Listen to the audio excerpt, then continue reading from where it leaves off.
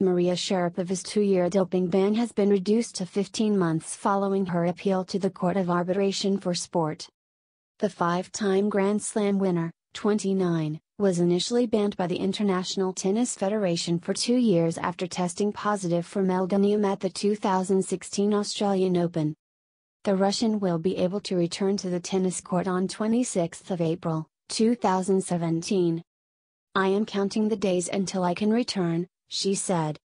"In so many ways, I feel like something I love was taken away from me and it will feel really good to have it back. Tennis is my passion and I have missed it." Meldonium, a heart disease drug also known as mildronate, became a banned substance on January 1, 2016.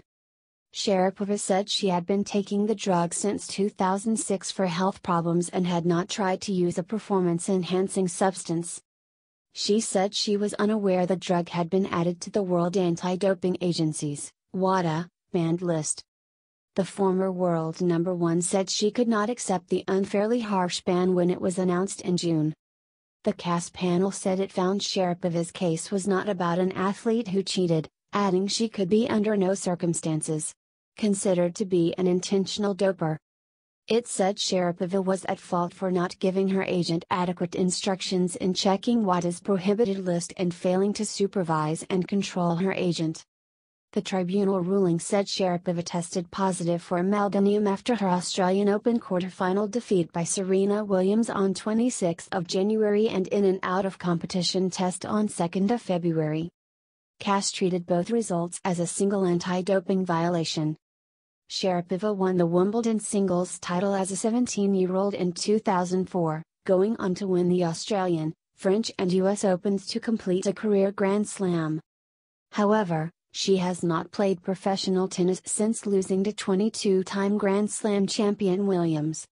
"I've gone from one of the toughest days of my career last March when I learned about my suspension to now, one of my happiest days, as I found out I can return to tennis in April," she said. "I have learned from this, and I hope the IDF has as well." CAS concluded that the panel has determined it does not agree with many of the conclusions of the ITF tribunal. "I have taken responsibility from the very beginning for not knowing that the over-the-counter supplement I had been taking for the last 10 years was no longer allowed. But I also learned how much better other federations were at notifying their athletes of the rule change, especially in Eastern Europe where mildronate is commonly taken by millions of people. Now that this process is over, I hope the IDF and other relevant tennis anti-doping authorities will study what these other federations did, so that no other tennis player will have to go through what I went through." Why the appeal has been reduced, the key findings. Sharapova appealed against the original 2-year ban on the grounds there was no significant fault or negligence on her part. The CAS panel accepted her claim of no significant fault, saying she had a reduced perception of the risk she was incurring by taking mildronate. That was because 1. She had used mildronate for 10 years without any anti-doping issue. 2. She did not seek treatment from her doctor, Anatoly Skoni, to obtain a performance-enhancing product, but used it only for medical reasons. 3. No specific warning had been issued by WADA, the ITF or the WTA about a change in the status of meldonium. 4. She took a public position acknowledging that she took meldonium and accepted responsibility. CAS said the sanction should be reduced to 15 months based on its analysis of Sharapova's degree of fault. It said Sharapova fell short because 1. She failed to monitor or supervise how her agent met the anti-doping obligations imposed on an athlete. 2. She failed to discuss with her agent, Max Eisenbud, what needed to be done to check the continued availability of mildronate. 3. She failed to put Eisenbud in contact with Dr. Skoni to check if the product had not been added to WADA's prohibited list. 4. The panel added an athlete cannot simply delegate her obligations to a third party and then not otherwise provide appropriate instructions, monitoring or supervision without bearing responsibility. Why can she return in April 2017? Sharapova's suspension is backdated to the date of her first positive test on January 26, 2016, meaning she can return to competitive action before the French Open in May 2017. But with her world ranking dropping to 95 since her last appearance, and going to fall further, she will need to be awarded a wild card to play at Roland Garros.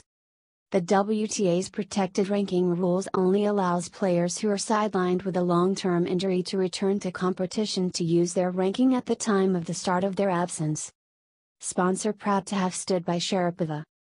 Racket manufacturer Head, which extended its contract with Sharapova despite her positive test, congratulated her after the ban was reduced. The company's chief executive Johanna Lyask said justice had been served and called the original ITF decision wholly unfair.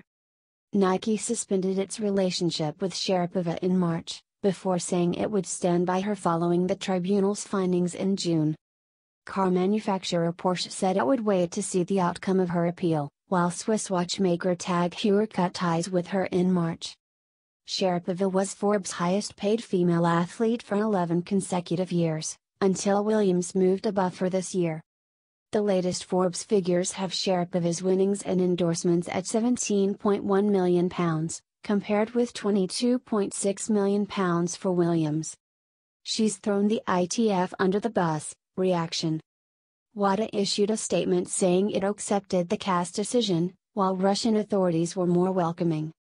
Alexander Zhukov, the head of Russia's National Olympic Committee, said, "I hope Maria recovers and joins the world tennis elite, and competes in the Tokyo Games. I sincerely wish her sporting longevity." And Michael Verspa from the Russian Tennis Federation added, "We are satisfied with the decision. The court considered that it was not intentional breach of WADA regulations, and that she confessed and repented. In a word, this is the solution that satisfied us." WTA Chief Executive Steve Simon said, "We are pleased that the process is now at completion and we can look forward to seeing Maria back on court in 2017. The IDF later said it was reviewing its processes in light of the reduced ban. But it added, "The ITF believes that the appropriate steps were taken to publicize any changes to the prohibited list."